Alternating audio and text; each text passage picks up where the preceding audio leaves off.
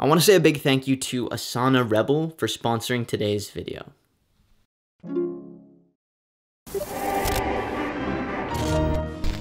The Gut Makeover, an overhaul for your insides. New research suggests jogging will really help you lose that weight. Exercise is actually pretty useless when it comes to weight loss. The concept of eating frequent small meals. Tell me about this carnivore diet. On a plant-based diet. Keto. Media loves sharing the new health study of the week. And while the information we're getting from these segments might make for interesting content, these clickbaity headlines and fads are often contradictory to each other, but also entirely ineffective in helping people actually live a longer and healthier lifestyle. Thankfully, however, there is a lot of health advice that's been backed up over the course of multiple studies and become the standard endorsed by multiple governing bodies as well as the World Health Organization. So what I want to find out is what my life would look like if I tried to live each day following the most agreed upon standards regarding personal health and personal hygiene, and how much time it would take each day to balance all of this while working full-time hours. So, for the next 7 days, I'm going to try and follow the most agreed upon health advice, which includes meet all daily nutritional values per the Dietary Reference Intake recommended tables, which includes all of these parameters. Yeah.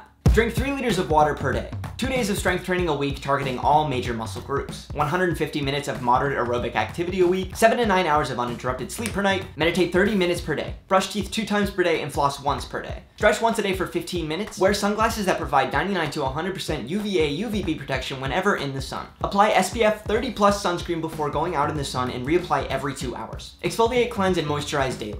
I think out of all these, meeting my daily nutritional values is definitely the most daunting task. So I reached out to registered dietitian Desiree Nielsen to see if she can steer me in the right direction before I start my 7 days. When we think about nutrition, we often just immediately go to calories, but I don't usually count calories with people. And one of the reasons for that is that our best educated guess, they're plus or minus 20%. So our calorie needs are shifting on a daily basis. So instead I like to show people which foods to get on a daily basis. And then if you just eat to appetite, because when you're eating whole foods, you can eat to appetite, your calorie count is just gonna balance itself out pretty nicely. So what are some foods that I can rely on to hit my nutritional goals? If you were to eat one kind of vegetable every day, greens. They're really high in vitamin K, which is a really important anti-inflammatory nutrient. There's vitamin A, important for your immune system, for your eyes, for your skin. For B vitamins, nutritional yeast. 3 tablespoons of hemp seeds has 10 grams of protein. It has a ton of magnesium, really high in zinc, so good for the immune system, and has iron. I love tofu and soy foods, I really do. I recommend whole soybean, so either tofu, tempeh, or whole soybean milk, or edamame. But particularly for your choline, if you don't drink soy milk now, you might want to try switching to soy milk as your non-dairy milk, and it'll help you bump up your choline, but also your protein, because it's the only non-dairy milk that has a significant amount of protein. I take Desiree's advice and build out a list of foods that are high in each nutritional value. From that, I purchase foods that cover the most nutritional overlap for the categories. Things like tofu, grains, greens, legumes, and potatoes are some of the noted high nutrition foods that I begin to build my meals for the week around. For breakfast, I have a tofu scramble with potatoes and a green smoothie. For lunch, a Budo bowl. For another midday meal, I make oatmeal with hemp hearts and apples. And for dinner, I have a high protein lentil stew. After my morning meal prep, it's time to start my work day. I lock in on editing for 6.5 hours and only take a break to get in my first strength training session, which includes side planks on either side for 1 minute each, 20 alternating lunges, 10 sit-ups, plank for 1 minute, 20 squats, 20 calf raises, and 20 push-ups. Do the set 3 times and the workout is done.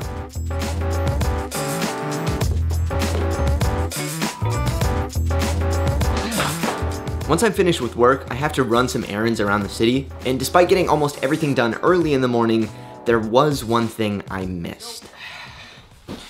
It is currently 11:30 p.m. and there is one problem. I need to go to bed in the next 15 minutes if I want to get 7 to 9 hours of sleep in tonight, and I've only drank 3 of these guys so far today, and that equates to 1.5 liters, so I need to get 3 of these in the next 15 minutes, so I'm gonna chug 3 of these right now. because I need to go to bed. Cheers.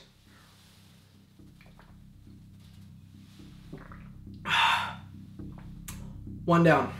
No, I don't want this. Number 2.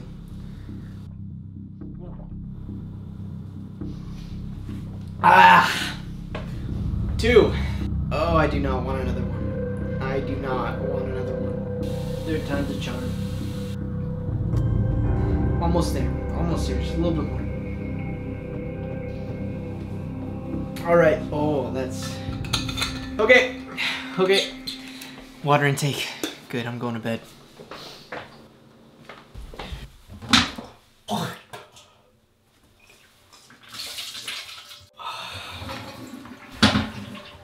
This whole chugging water thing, it's not gonna happen tomorrow.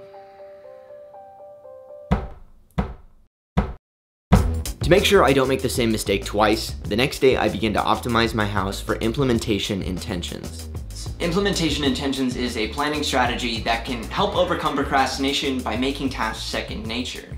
This is done by setting out in advance when, where, and how you will achieve your goal.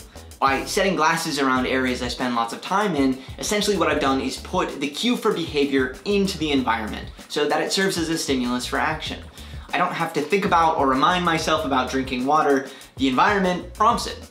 And the moment I move towards my desk, my behavior is visually cued to fill the glass and drink water. The point is to remove any conscious decision making out from your goals so that you're more likely to be successful in achieving what you're setting out to do. And this becomes really effective for me, whether it's prompting me to drink water, laying things out for my morning run, setting out toiletries, or meal prepping. Utilizing implementation intentions really helps me to remember and complete all my tasks for the entire day. Except for one area I still struggle with. I cannot sleep through the night. Ever. I've been dealing with sleep problems consistently for the last 2 years, where I wake up after just 5 hours of sleep almost every night, and this is pretty concerning. When we sleep a full 8 hours, our brain works through 4 cycles of REM and NREM sleep, a process that allows our mind to solidify new memories while filtering out those that no longer serve a purpose. These cycles also remove toxins from our brain, strengthen natural pathways, and boost our immune system. However, if you cut your sleep down by just 2 hours, you miss out on as much as 90% of REM sleep, which happens at the tail end of the cycle.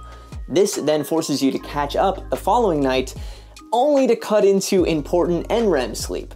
And if you keep cutting your sleep short 2 hours after just 3 days, those losses will be unrecoverable. And when I think about the fact that I'm typically sleeping just 5.5, 6 hours of uninterrupted sleep each night, that's a bit frightening.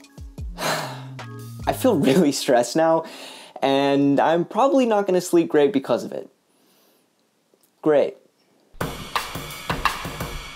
To try and combat my sleep problems, I try to optimize my room, making it completely dark so there's no possibility of light waking me up. I also implement a night routine that gets me away from screens and into some relaxing activities in low light to help my body wind down before I go to sleep.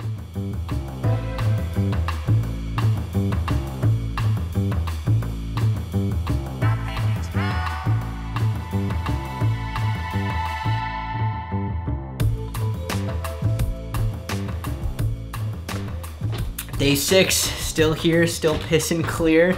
I am hydrated beyond belief. This is my last glass of water, and I am done all of my stretching, meditation, running, strength training, facial cleansing, sunscreen, all that stuff. And right now, it's 9 p.m. I'm sitting down to read the book that I'm working through right now, and I also have my last spread of snacks here. I got the orange slices, cashews, walnuts, celery with peanut butter. So getting my last bit of nutrients in for the day, and then all that's left is to have a good night's sleep, and that's about it.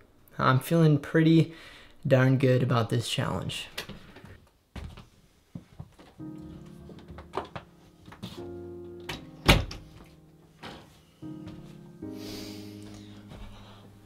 While in the end I never quite got to 8 hours of sleep on any of the nights, I was able to tackle all of the other stuff and incorporate them into my day successfully. I'd say my biggest takeaway is that while the initial day felt very overwhelming, developing a well thought out plan of how to incorporate them into my day made my life so much easier. Whether it was knocking out things as soon as I woke up or being diligent with meal prep, proper planning made these things pretty doable. And I honestly think most people could incorporate a lot of these things into their own life with just a bit of planning to make them work around their work week and their schedule. And if you're interested in trying to incorporate some of the healthy habits that I took on in this video into your own life, I think our sponsor, Asana Rebel, is going to be a really useful tool to help you do that. Asana Rebel focuses on overall wellness by providing exercise sessions, nutritional advice, meditation sessions, health tips, daily reminders, and so much more. It's a hub for so many things that help to make you both healthier and more productive. One thing that I got a lot of use out of this week was their guided home workouts. Mainly the 5-minute core strength workout. I used it as a warm-up for my regular calisthenics workout, and it was great in engaging my core. And I also used their full body strength routine after my runs to give my body a nice active stretch and workout to wind down from running long distance. I also use 3 different Asana Rebel meditations that are provided in the app. They offer a full body scan that I would do in the mornings, and then a wind down before I would go to sleep. They also, cool enough, have a meditation that's designed for people who struggle with waking up in the middle of the night, and it was nice to have something as specific as that for me to use during my sleepless nights. I feel like this is the most useful health and fitness app I have ever used, and it's definitely worth giving a look if you're interested. You can download Asana Rebel in the link below in our description, and heads up, just in order to unlock everything, they do offer a subscription. I signed up for a year subscription because it is discounted, but go and check it out if you're interested. Anyways, guys, thanks for watching. Brendan has a new 30-day challenge video that's coming out sometime next week, so stay tuned for that. We also just posted the behind the scenes content from this video on our Patreon, so if you want to see that and support the channel, you can head on over there. And yeah, I hope you guys have a good week, and I'll see you in the next one. Cheers.